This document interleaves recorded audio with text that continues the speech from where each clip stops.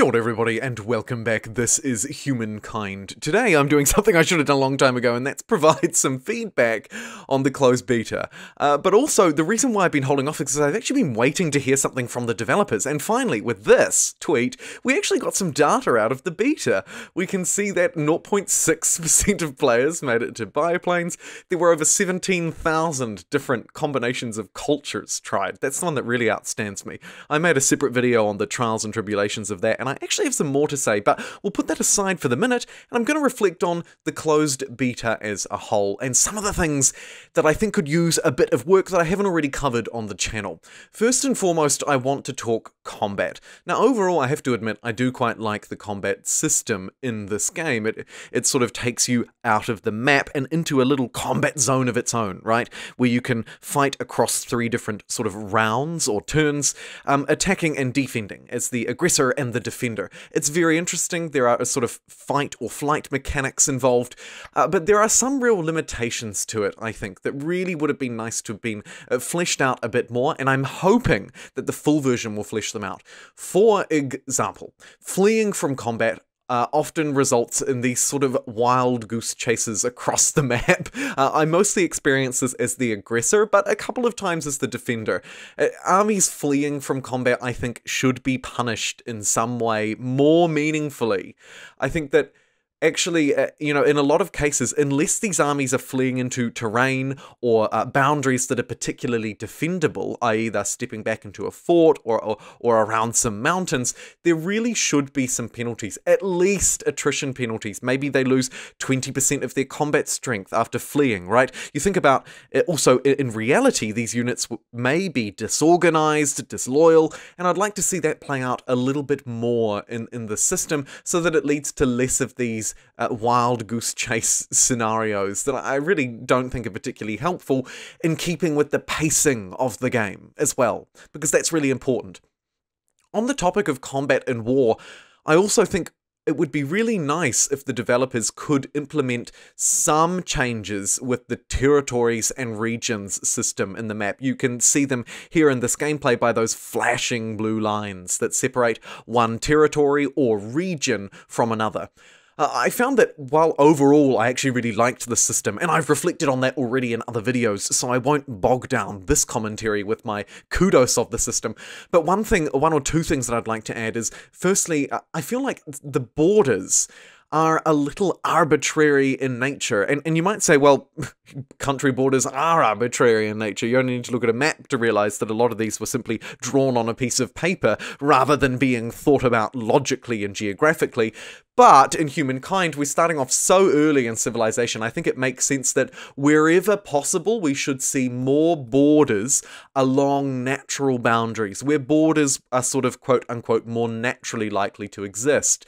Cliff edges, around mountain ranges, along rivers. I often found that sometimes these were features of borders, but more often than not they weren't. The borders felt a little bit arbitrary, and I would like to see them a little bit more grounded in reality around some of the things that would actually hold us off as humankind, and that would have held us off as a species way back when, thousands of years ago. It would have been those big cliff edges that you can see on the map right now. Look in the bottom right there, you can see the border doesn't align with them, right? And this isn't alone. I mean, look everywhere and you can see it. I'd like to see more logic.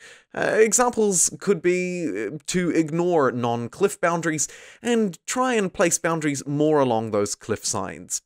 I also think it would be interesting if region size was by and large a little less uniform. You can tell as you're playing the game and as you're looking at this gameplay that really by and large these regions appear to all be roughly the same size. Again, it would be more interesting if region size could depend on other things or at least be randomized. For example, it could depend on the total amount of food available in a region. A fertile region should in theory, be smaller, and barren regions where there is less food and less resources as a whole, perhaps larger. Think about the real world. Compare the Sahara Desert, a largely unpopulated yet geographically huge area, right? Larger than the continental United States by, I think, almost twofold. At least, it's at least like 1.5 times larger, yet it only houses around 2 million people. Why? Because it doesn't have a lot of food and resources and the climate isn't favorable. match that to Humankind, and I'd like to see some of that thinking play out in how the game draws these boundaries and maps out these regions. I think there's some real improvements that hopefully, I'm hoping, could be relatively straightforward for the developers to implement, but could make a huge difference to the Humankind experience as a whole. I know that these aren't massively significant things, but they shouldn't be, right? We're coming out of a closed beta, out of a lengthy beta testing period, and the full release is but days away, really, at this point. So I think we should limit our expectations with this beta developer feedback. I haven't watched them, but I've seen other videos come up in my timeline over the last few weeks, and some of them have been absolutely astronomical in length, and while that's totally fine, I think we need to provide concise feedback. Speaking of which, let me go into my next point, and my sort of overarching and perhaps final point for this video. Difficult one to address because by and large I really like it, and I touched on it at the start. It's cultures. Recently I did a video on the channel. If you haven't seen it, I'll summarize it in a TLDR. Basically, there are 6 different eras, 10 cultures to choose in each era. That leads to over 1 million. A very helpful commenter told me 1.611 million, I believe, different combinations that are available in terms of how you choose your culture and move through the game. This leads to one ginormous balance issue, but also some real strengths. I won't spend too long dwelling on that because, like I say, I've already covered it. I'm going to cover it some more. But one thing that I would like to add is that I think the overall pacing of the cultural system is difficult in that it feels, or at least it felt to me as a player, and I'd be really keen for your feedback if you felt this too, viewers, but it felt to me like I couldn't really spend enough time with one culture if I didn't choose to keep it and transcend that culture through multiple eras, right? So at each era point, I found myself thinking, oh my goodness, I've barely had a chance to build these unique units. Maybe I've built 2 or 3 of them. And I probably, or usually, hadn't managed to build my unique emblematic quarters either. Now, I might not always want to do that, but there were definitely situations where I did, and I thought, oh my goodness, like I've only managed to build 2 or 3 of these. I want to build 5. And that puts me in a difficult spot. I'm almost forced to transcend, to stay within my same culture through multiple eras. Yet the reward didn't feel like it was anywhere near acknowledging what it should be.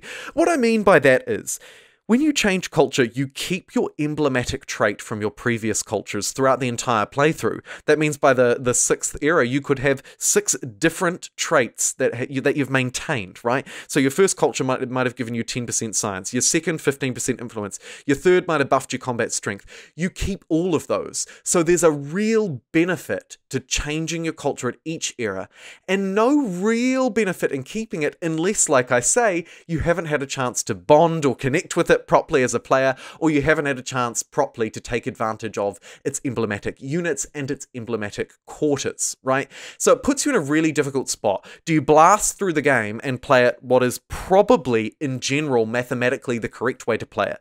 Jump cultures each time, pick up as many stackable culture traits as you can, and carry those bonuses through. Or do you want to play more of a story-driven experience where you actually get to embrace all of these cultures, spend a great deal of time with them, maybe play 2 or 3 cultures, and try and sort of align them historically? I've heard your feedback, and I will address that issue in a separate video, because that is too big to unpack in this developer feedback on the closed beta video.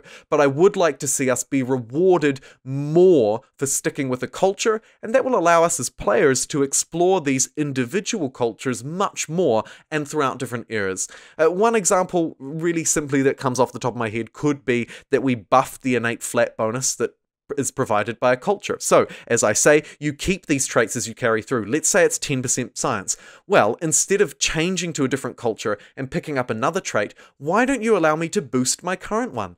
Let's say if my current culture provides 10% science and I choose to transcend, it now provides 15, or it now provides 20%. Right? Even just doubling the bonus would be a great step towards encouraging players to stick within their current culture and to perhaps try 2 or 3 throughout the game instead of being forced by pure numbers and statistics to pick up the maximum 6 or 7. Thank you very much for watching this video, my reflections and feedback for the developers on the Humankind closed beta. If you did enjoy, please do subscribe and stick around to my growing community here on YouTube with plenty more Humankind to come. Thanks for watching.